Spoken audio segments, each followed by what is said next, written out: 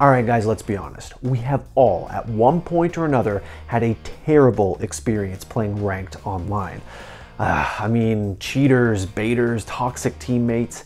It is rough out there. So grab a stress ball and pour yourself a stiff drink, because today we're counting down the top 10 worst players you can meet online.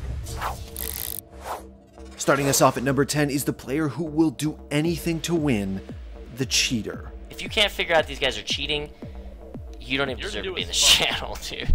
No matter what game you're playing, you're gonna run into a cheater at some point, whether they're using wall hacks, or an aimbot, or macros, or something else. The other kids, yo, just get the car and go all the way to that hut in the front. You're gonna gatekeep them. They're outside of Pochinki. That's it, y'all won. There is nothing more infuriating than losing to a cheater. But until someone makes an anti-cheat that actually works 100% of the time, we're gonna have to put up with them a little longer. He's cheating! He's cheating! Coming in at the number 9 spot is the person that makes every CS player tilt off the face of the earth when you encounter them. I'm banned with my scope! Baiting is what happens when you get used by another player. They trade your life for their kills.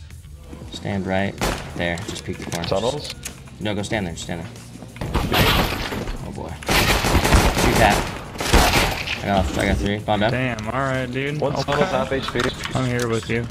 Say you're both turning a corner onto a site. The baiter always makes sure you go in first so they can easily kill the guy who's focused on you. Ugh. Look, I bet you. You fucking bitch. I bet you, man. Haha, Rick. Fuckity it. Lol, nice try, baiter. At the number 8 spot is the guy who ruins your game before it even starts. I had enough.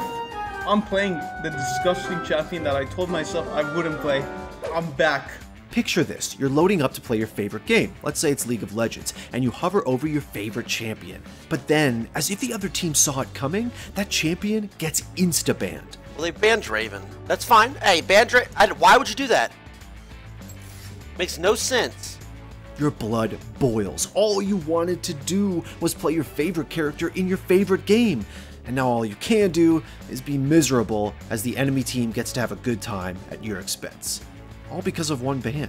Absolute fucking pussy. But hey, at least your champion didn't get banned by some toxic little shit on your team. Now that is the worst. Fuck it! I don't care, dude! You ruined my life! Number 7 on our list is the ghost who somehow queued for matchmaking. Summit. Hello, Summit. Please play the fucking game, sir. He's able on this computer. Please play the fucking game, Summit. Look, we've all been haunted by this nightmare. You queue up, get into a game, and start playing only to realize that one of your teammates is just chilling in spawn and isn't responding to chat. Are these guys both AFK? I swear to God. Alright, at least they have 3 players, but if these guys are both AFK, then it's a 2v3 again. Like, you gotta be serious, bro. You're in the first few minutes of the game and he's still not moving. You're in a team fight and he's still not moving. You're about to lose. Still not moving. The world ended, still not moving. You go on to the number 6 spot on this list, and he's still not moving. Okay, no judgment here, but sometimes you get teamed up with a player who isn't exactly the best. But then, you realize your ranks are about the same. You should not be getting matched up with a player this far below your skill level. Unless... I'm a boosted animal. Oh, I'm an animal. I'm a boosted animal. I'm a diamond stuck in bronze 5. Boosting is a plague that's infected any game that's ever had ranked matchmaking. Mediocre players will pay people to boost them to a higher rank so they look better at the game than they actually are. I think the soldier bought this account, guys. Look at where his fucking positioning, dude. No soldier ever positions there, no matter what. Yeah, he definitely bought this account. The problem is that illusion falls off pretty quickly once they're actually in the game. Yeah, I don't know, man. This Lee is maybe boosted. Call them a bot or just a boosted animal. The point is you never want to have one of these players dragging your team down. It looks like this might be some kind of strange boosting service. Coming in at number 5 on our list is the person who's playing under questionable chemical influences. No. I'm not sober. Do you want to play some League of Legends? There's always that one guy who joins the match and makes sure the first thing everyone else hears is, I'm so fucking surprise, motherfucker. Now, honestly, this teammate isn't all that bad. Obviously, still not sober, but maybe that's their secret. Maybe getting a little tipsy or stoned is their path to victory. But I ask you, is it really worth it to hear this the entire match? Oh my god, this drink is so strong. I'm running that. Yeah, I didn't think so. You can't slurp alcohol. That shit hurts. Communication is key to success in any team-based game. But why is it that there's always one dude in your game who's working their hardest to ruin your comms? A player who never shuts up and is always toxic. Sandwich. Nice, it's not sandwich! Sandwich! Fuck, kurwa team! Why are you speaking when you're dead? Shut the fuck up! No, I'm muted. Every time you're speaking, sandwich, only one time info! What is this I said he was sandwich, he was not seen as sandwich. Fuck! This player contributes nothing to the game, and afterwards, whether you've won or you've lost, you've probably either raged at this guy yourself, or just muted him. Yo, listen, you fucking noobs! Listen, monkey! There's a baby you go for! Fuck, man! I'm so tilted! I'm so fucking tilted! At least, they aren't as bad as the guy who actively stops you from winning. Speaking of which, taking the number 3 spot on our list is the kind of player who has mastered the infamous technique of losing games and tilting everyone. I lose this game for you for being toxic. Do you know what we do for people being toxic? You lose the games. What? Say bye-bye to your elo that you just took off us. Among the most despicable people you can get teamed with are those who throw games just because they're tilted and they want to take you down with them. They don't care if you have elo at stake. They don't care if they're wasting your time. All they care about is running it down and sitting back while you seethe in your chair at the person who is literally wasting your time. Hey, run that shit straight down mid. Straight down mid. Run that shit straight down. There we go, baby. It's been a long fucking time. All you can do is report the player and hope something gets done, because as of right now, no one seems to have a great solution for how to deal with these kind of jerks. We switched junk, I'm still throwing, bro. So you're just gonna be a bitch? I don't care, like, these dudes don't care. No, you're a bitch. Why should I care? You're just bitching right now, that's all you're doing. I'm muting YouTube. Alright, bye. Coming in at the runner-up spot on our list is the bane of all streamers, the Stream Sniper. You're crazy. I don't know what we do. How do we combat them knowing? Unfortunately, there's one class of player who wants to ruin their day and make their stream a living hell. I feel like I've never gotten stream sniped so hard in my entire life. In a solo. By watching a stream, the Stream Sniper has all the information they need to hunt down a streamer in the game and kill them in ways that just aren't fair.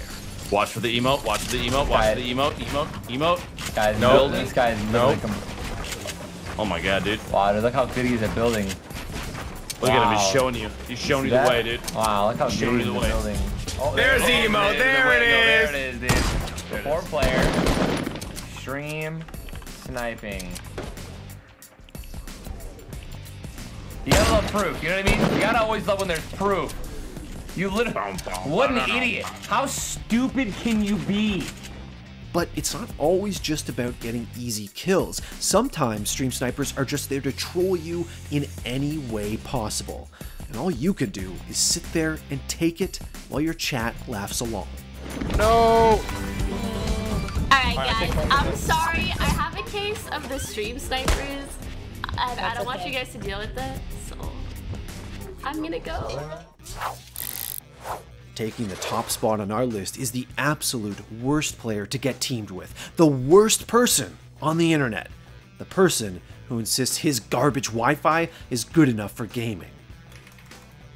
Ah! Fuck! Fucking ping! Ah, you were dead, you fucker! Ah, shit! A player with crap internet can ruin your game in all kinds of ways. If they're on the other team, you can't hit them because they're lagging so bad.